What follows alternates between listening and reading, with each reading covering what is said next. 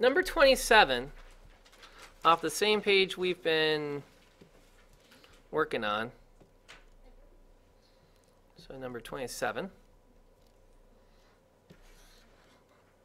There we go. So here's a parallelogram. The base is given as x plus 7 units.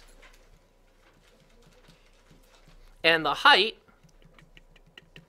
is given as x minus 3. And the question is, what's the area?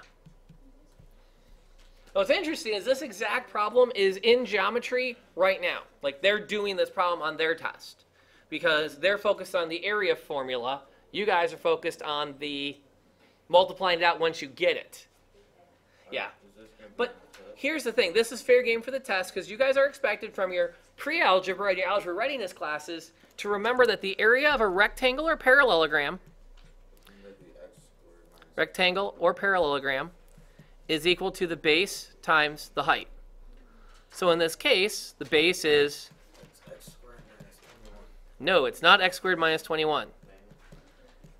In fact, it's that very mistake that tends to get people in trouble with these problems. You can't just look at these two binomials and distribute them and go, oh yeah, I just do blah, and multiply the x's and then multiply the numbers. You have to distribute it all the way out.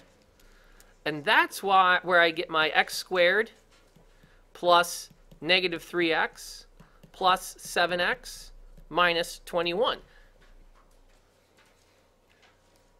Now that, remember, when I distribute, there's my x squared, there's my negative 3x, here's my 7x, and here's my negative 21.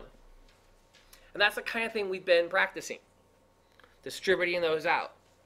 You could also, because it's two binomials, call it a FOIL problem. But again, I don't like using the word too much because it doesn't work when it's not binomials. When you go to larger systems, that breaks down. And then I combine my like terms.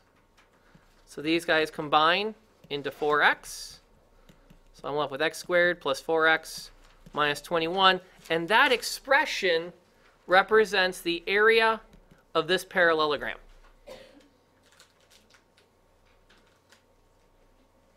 It mostly comes back to, do you remember this initial formula back here